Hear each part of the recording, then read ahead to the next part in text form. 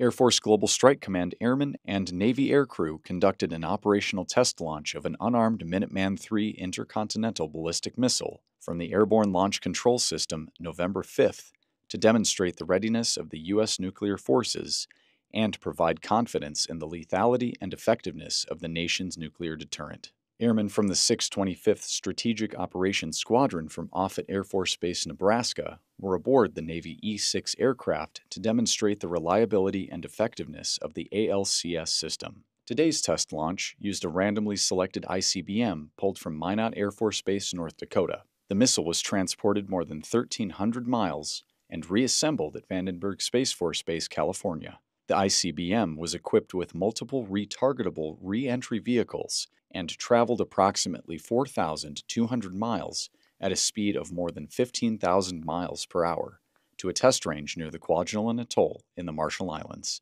The ICBM test and evaluation program helps validate the reliability the nuclear umbrella our allies and partners rely on, eliminating the need to obtain their own nuclear weapons to counter potential adversaries. The 50-year-old Minuteman III is based in Colorado, Montana, Nebraska, North Dakota, and Wyoming, and will be replaced by the LGM-35A Sentinel. Reporting from Vandenberg Space Force Base, I'm Technical Sergeant Drake Lehman.